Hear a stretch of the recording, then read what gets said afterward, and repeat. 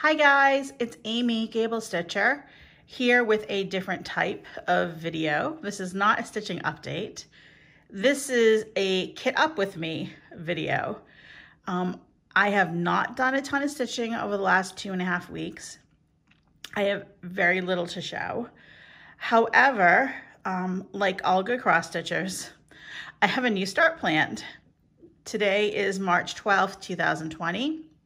On March 15th, this Sunday, Ellen Chester and I are starting a stitch along, and we will be stitching together the Botany Bay sampler by Fox and Rabbit Designs.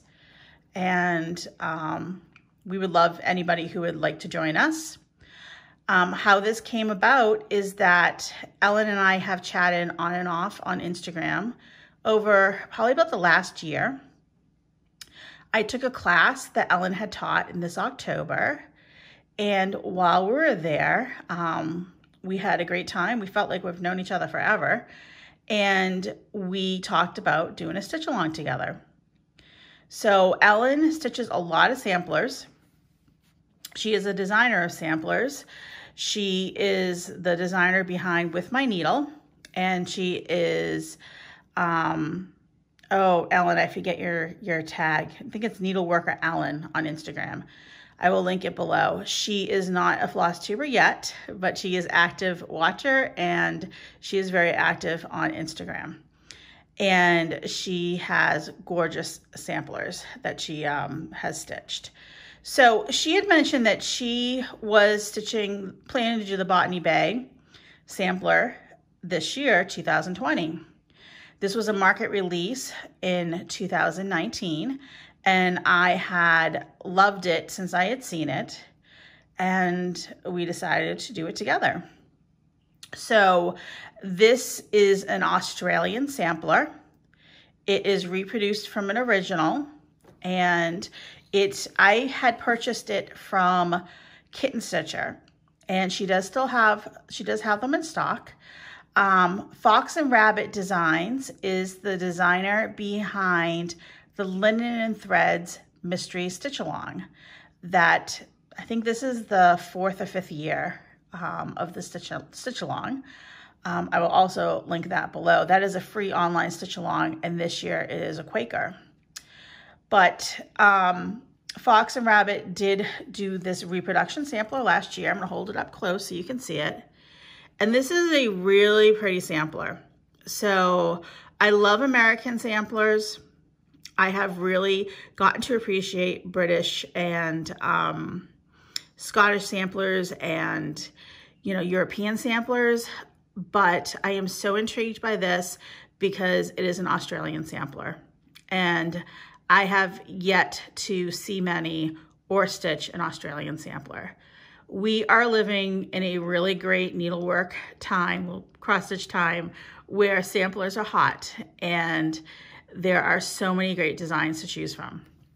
And I love this one because of all the different motifs on it.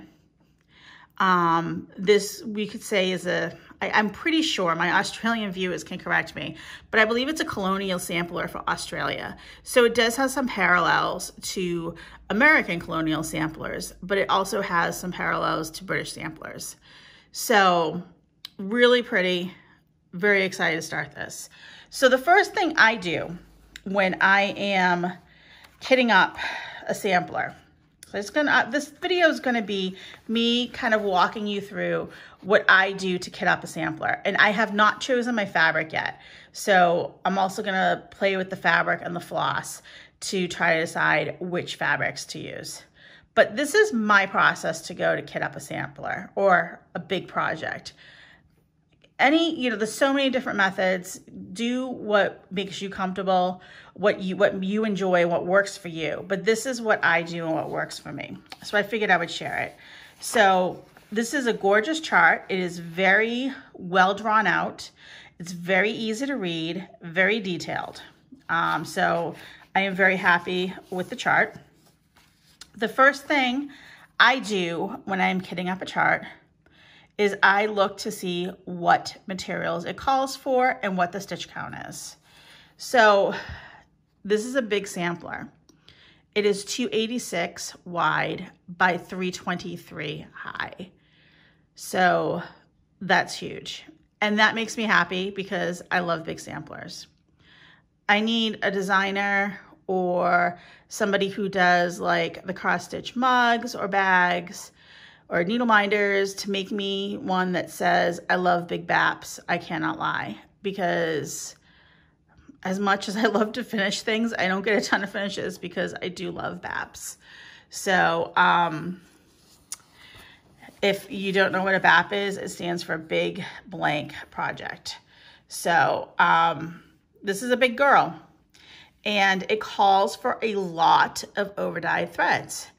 So when I was reading about the sampler, it said that they did stitch the model in the overdyes, but I look at that list and I say, nope, I'm not buying the overdyes.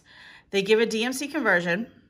I am going to start with that, and if I need to, I'll substitute out, but I'm not buying 20 some odd overdyed flosses. When I first started stitching, I would buy everything that it called for because I was not comfortable substituting out, and that's fine. And sometimes I still do that because I really like the way the model looks. In this case, I just feel like that's so many. I don't have a lot of them in my stash. So what I figured I would do is I am going to start with the DMC. And if while I'm stitching, I don't like the DMC, I will look and try to substitute with something that is close. So that's how I tend to do substitutions. And it works for me because I'll just able to do it a little bit on the fly. So I'm going to show you, this has a nice, I'm going to go through this quickly. I'm not going to show the whole thing. Nice little history of the sampler. And this sampler doesn't so much have specialty stitches as the sampler has some satin stitched areas and a little bit of free stitching. So it does give, I'm just going to show this very quickly, detailed pictures. So those are two moths. It gives some detailed pictures of the areas of the specialty stitching. And like I said, the chart is very, very clear. So I'm very happy with that. So I've looked at my chart. I know I'm gonna need a big piece of fabric. I know I am going to need the floss. And I said I'm gonna use the DMC. I typically will use my master set of DMC. Sometimes I will make duplicates, bobbins of something that is used quite a bit and throw it in the project bag. For this sampler, because I'm going to be stitching it for a long time, I decided to give it its own set of DMC. So I made myself some thread drops, which I have never done before. I tend to be a bobbinator, but I made myself some thread drops. So they are not Nicole Needlework Pretty or Nell Little House Craft Pretty, but they will work. I just use scrapbook paper and punch that I got at Michael's. Julie, Kansas City girl in the Colorado world, gave me that suggestion. And that worked well. So I pre-cut my floss.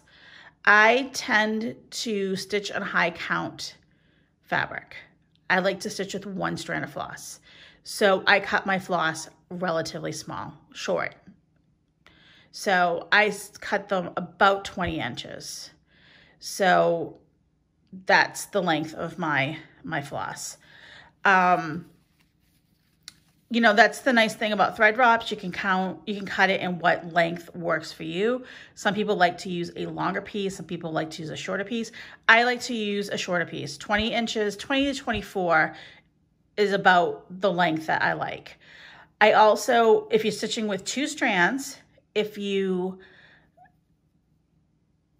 make it long and you take off only one strand, then you can double it up and use it that way with the loop method. So, but once, that would be a reason to have them nice and long, but I use one strand, we kept it short.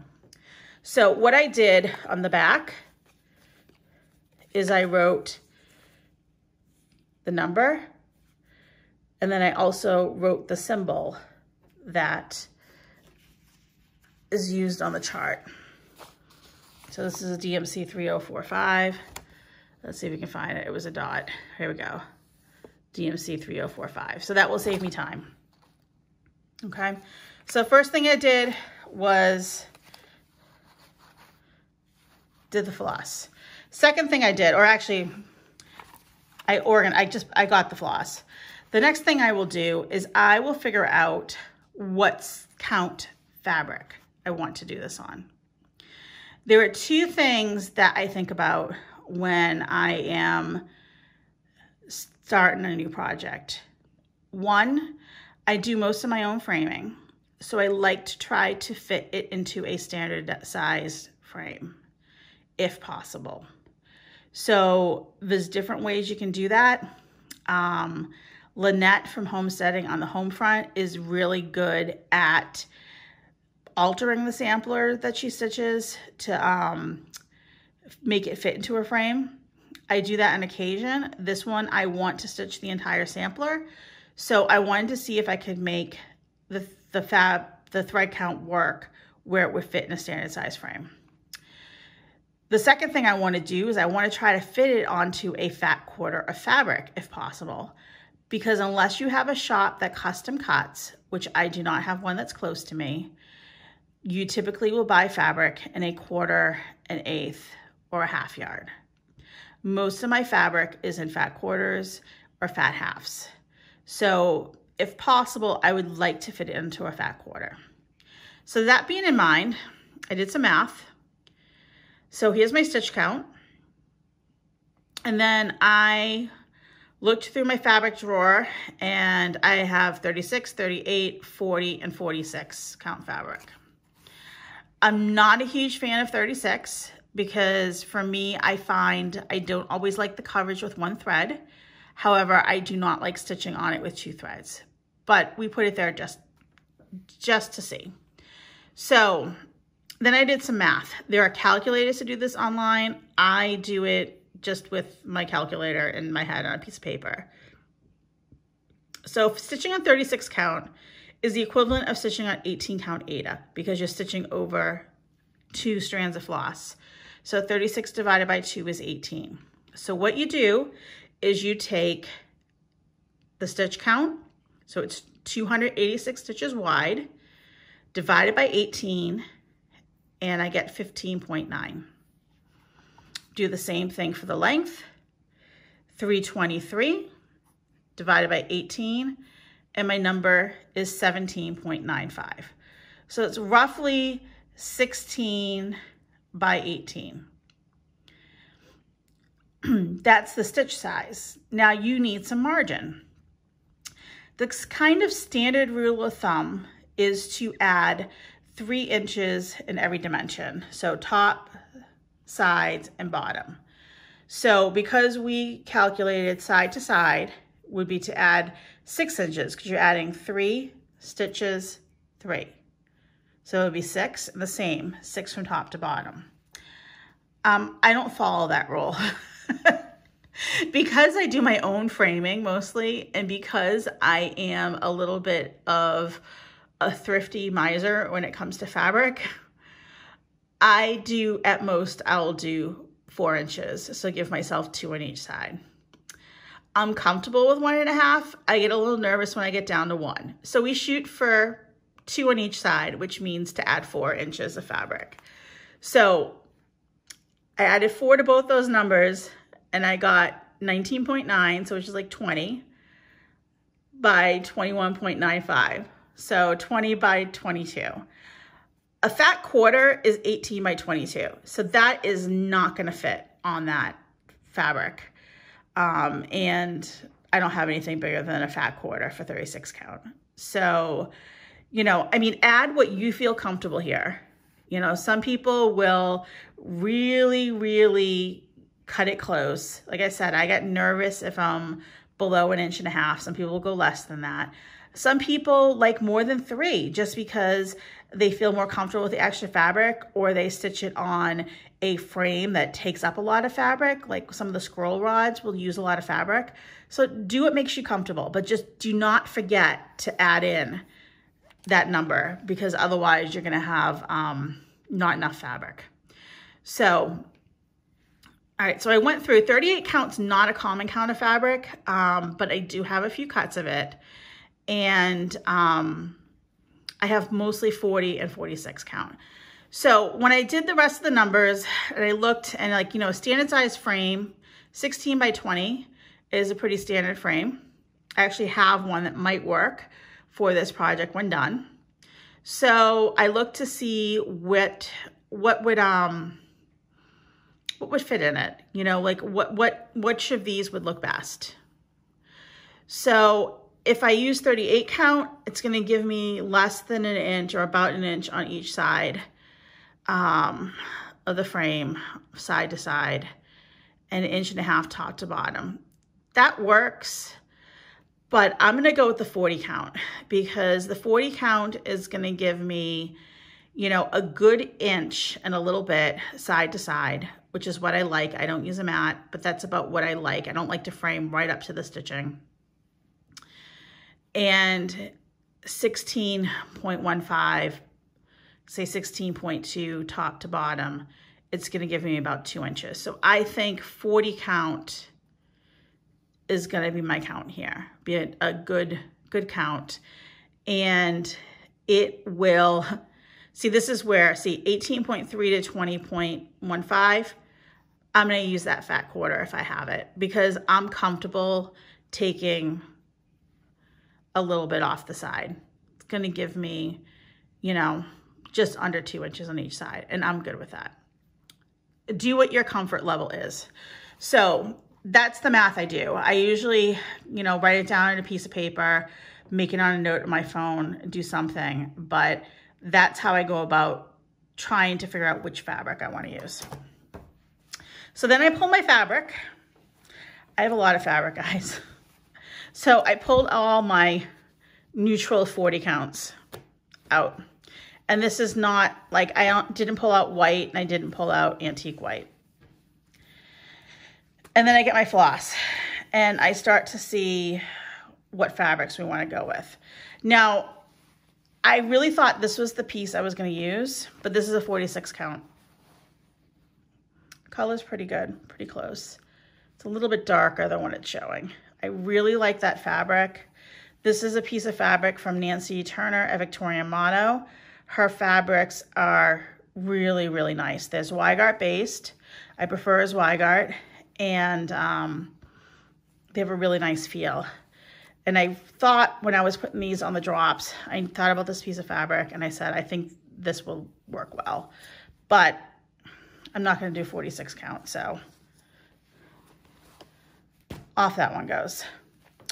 So then I just start playing. Okay. So this is another piece of Nancy's fabric. This is a 40 count. Okay. This is a really pretty, like, kind of a taupey color with some little bit of modeling in it. Not a lot. Okay. It's looking a little, it's a little bit more, a little warmer tone than what it's showing. And then I put my colors on top. Like I said, I am no Nicole here, guys. And see where we stand. And I feel like this is a little bit too light for me because I worry about some of these light colors blending in. And something you can do too, if you're really not sure, if you take one strand, because I'm stitching with one strand. If you're stitching with 2 strands, take 2 strands. If you take one strand and put it on the fabric, that will give you a better idea of what's gonna look like. That's too close. Can you see that? Or not see it? It's very, very close. So take that one strand, or if you're stitching with 2 strands, put it on the fabric, the colors you're wondering about, and That will give you a better idea than just the whole floss toss, just the one strand. Yeah, I feel like this is too light. Okay, so this one's out of the contention.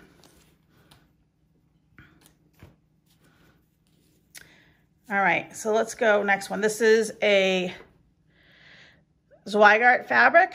This is Country Mocha. In every other count but 40, it is called Vintage Country Mocha. I have no idea why they drop the vintage when it hits 40, but this is a printed fabric, okay? So the back of it has no modeling. The front of it is modeled. This is less expensive if you're looking to buy fabric that are hand dyed, okay? Which is nice. It's not super expensive, but it does have some interest in it. And I really do like stitching on this. This to me is going to be a contender, okay? Because when I pull the browns, the tone is different enough that I feel like it's not going to blend in. Oops, where's my strand? I can still see that. And let's pull one of the lighter colors and see how it looks on it. And I'm not really, actually there's one bright color I'm worried about, and I'll talk about that in a little bit, but I'm not worried about the brighter colors. I can see that too. Let's pull a green. And this is why I use bobbins, because I'm always afraid I'm gonna end up with a tangled mess, but we're gonna give it a try because it is the hip thing to do right now. That green's nice too. Okay, so we're gonna put this one aside because that one's a good contender. Okay, next, this I think is actually a fat third. This is Sand. It's not as yellow as what it's showing. Let me get some white behind this to maybe help.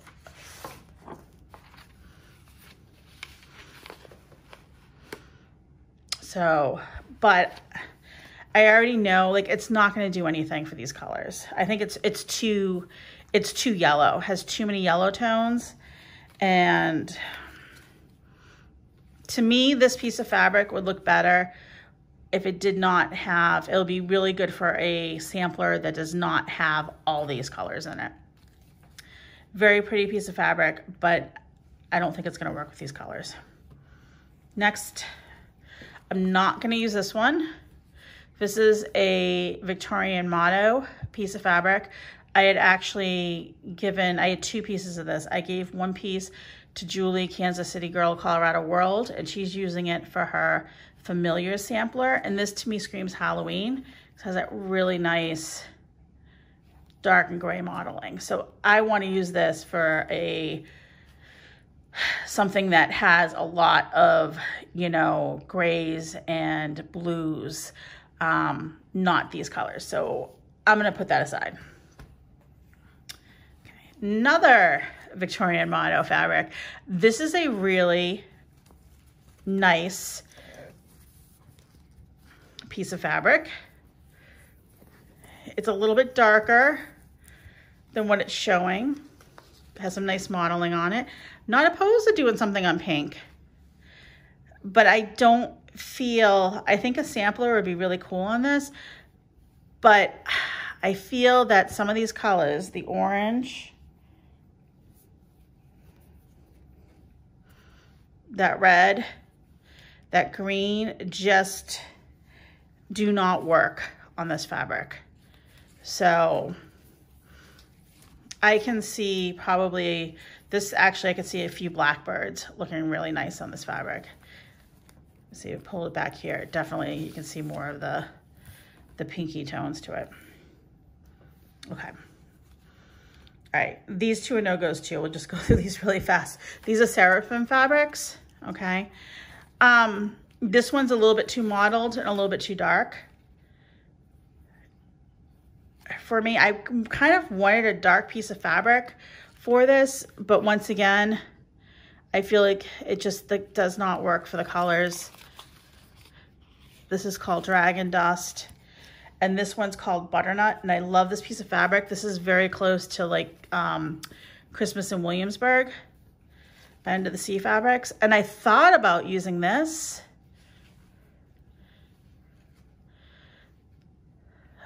but I feel like some of these browns, I feel like there's too many browns in it.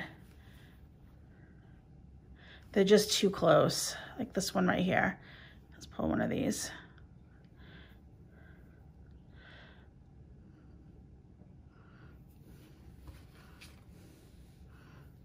It's just, it's too close. So some of these colors are gonna get lost. All right, so now we are on, yeah, we're not done yet. Told you guys, I have a lot of fabric. This is a contender. I really like this. This is one of Silk Weaver's dyes colors. This is called Sandcastle. Okay. I did this when I went to pick this up when I went to Needleworkers Delight. It's a very, it's getting a little washed out once again, but it's has some nice modeling on it. It's a light tan with some modeling, some interest, but I feel like it's too light for these colors. I don't think they're gonna pop on here. Let's take the ones that I'm concerned about. It's one.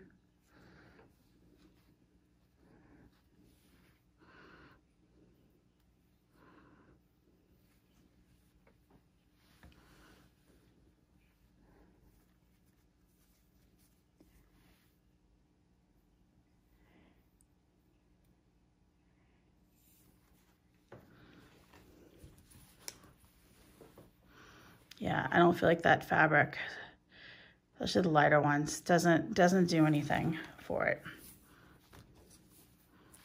Okay. Another Zweigart. This is one of their standard colors, Platinum.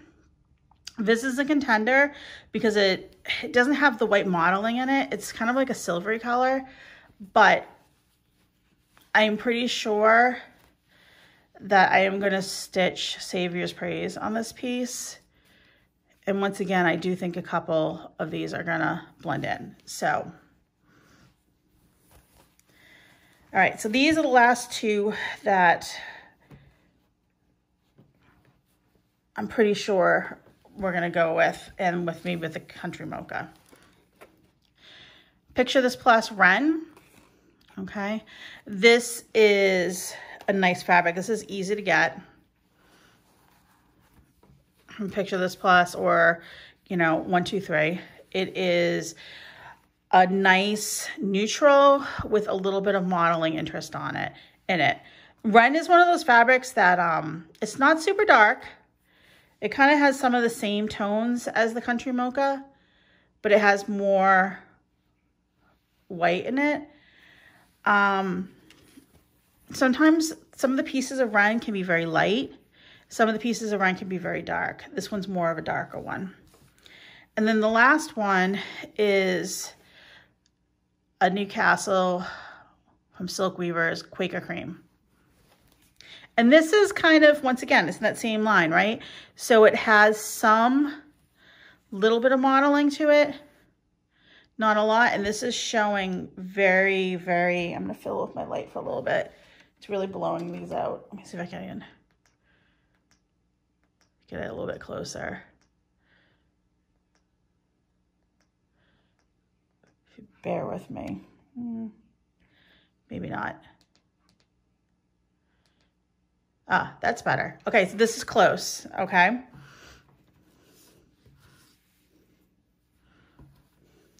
So let's pull the three pieces. These are the three pieces that I think I'm between here. So Country Mocha, Wren, and Quaker Cream. And I can tell you too, when I was looking through these and pulling out, there's one color here that I was like, oh my God, this pink. And I looked through the chart. I'm like, well, maybe it's only used in like the faces of the people. No, it's actually like around the entire alphabet of the sampler. So, like there's actually quite a bit of it. So I can tell you right now, before I continue, I'm gonna sub it out. Probably one of these 3 fibers.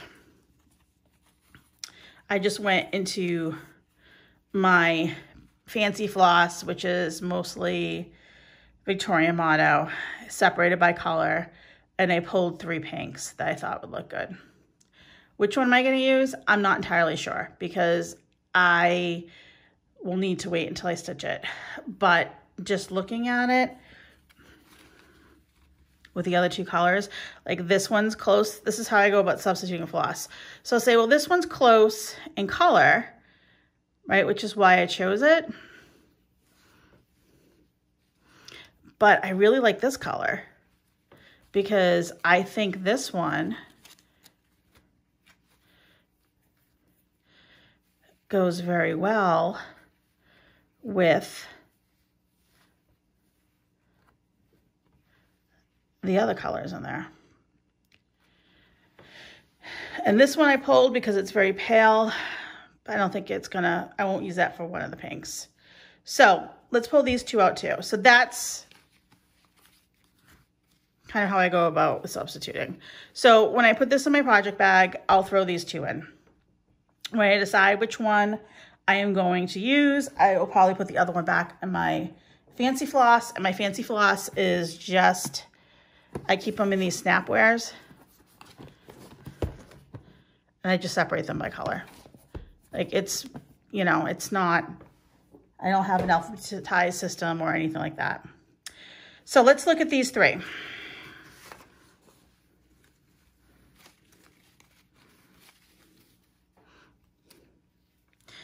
All right, let's look at them one at a time. Let's look at these 2 first.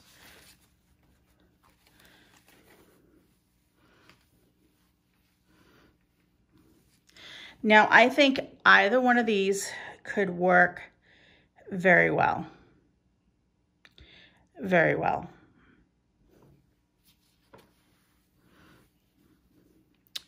Let's look, I mean, both of these pinks work very well. Let's pull a couple of these neutral colors.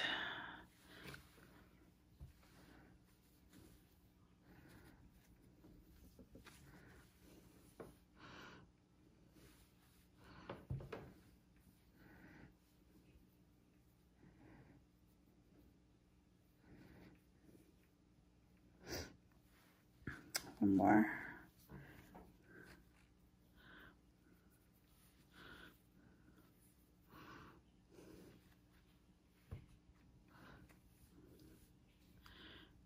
Okay. And if I pick a fabric that I love and one of these fibers is blending in, like, that's fine. I'll just substitute it out. Or maybe it'll still look okay on the, you know, fabric when it's surrounded by something. You just don't know. So a lot of this is just best guess. So let's look at this one first.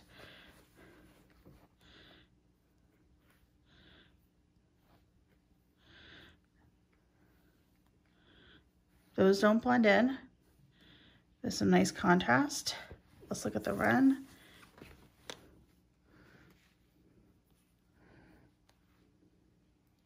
And I don't think it's showing up in the camera, but the wren is definitely a cooler fabric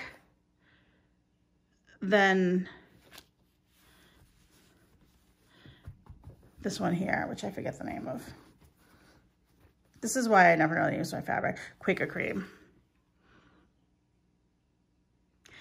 Yeah, so I love wren. I don't think I'm gonna like it for this project. I love the modeling in it, but it doesn't work with the colors. So now I am between Quaker Cream and Country Mocha. And I don't know. I don't know which one I'm gonna go with.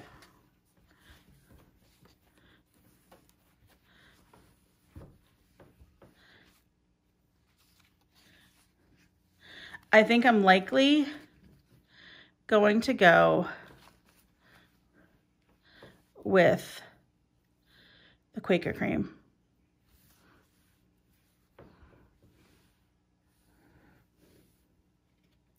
Because I'm looking at it now, I like the interest on the Country Mocha as far as